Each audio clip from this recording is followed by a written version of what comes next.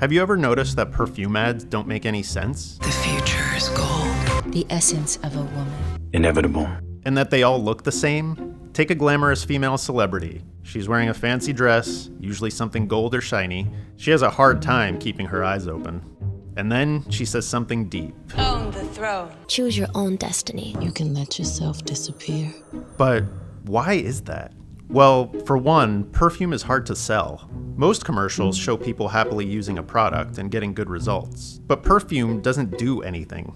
There's no visible result, and no scientific studies to prove its usefulness. So advertisers have to find another way to sell it, by tapping into people's feelings.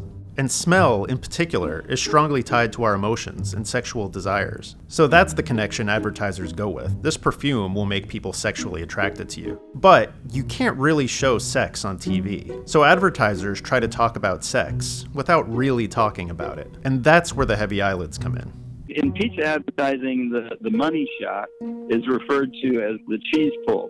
In fragrance advertising for women, equivalent of cheese pull is the heavy eyelid, which represents sexual satisfaction. Basically, advertisers have all agreed that this is the visual language of sex.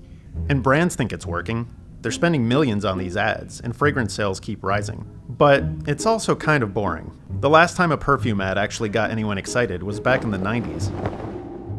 Obsession. I think there's room for a new voice. I think there's room for a disruptor. And whatever that looks like, the brand that figures out a genuinely new way to sell perfume stands to win big.